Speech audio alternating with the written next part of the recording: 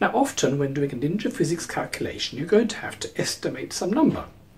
Of course you can often look them up on the internet, but then often the internet numbers don't tell you what you actually need, and often they're very unreliable. So it's always worthwhile to be able to estimate it using your own common sense knowledge of the world, if only to double check the number you find off the internet. So the important thing about this is to use your everyday knowledge. You have a lot of common sense, you've lived in the world all your years of your life, there's a lot of knowledge in there.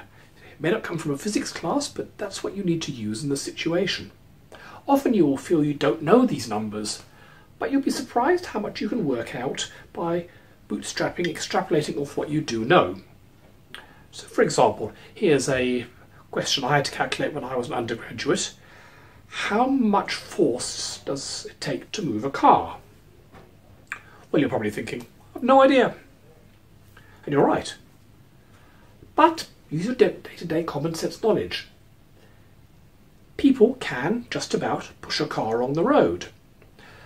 That means the strength needed to push a car is about the maximum strength a human can exert. I mean, not exactly, but good to within a factor of 2 or so, and we're talking about ninja physics here, so a factor of 2 is fine. Okay, so the force needed to move a car is the same as the force a human can exert. But what's the force a human can exert? Well, what's the biggest weight you can lift? Well, I know I can get out of my chair, I can climb stairs. Therefore, I'm lifting my own weight. Humans typically weigh, 70, 80 kilograms, something like that. Call it 100. 100 times g is about 1,000. So that means a human could definitely exert 1,000 newtons worth of force. But generally speaking, most people would have trouble climbing a flight of stairs while carrying another adult. So it's more than 1,000, but certainly probably less than about 2,000. Call it 1,000 and 10 to the 3 newtons. So the force needed to move a car on the road is about the same as the force a human exerts, which is about 1,000 newtons. This is an example of a very common trick to use, which is to use humans as a benchmark, because we tend to know what we can do.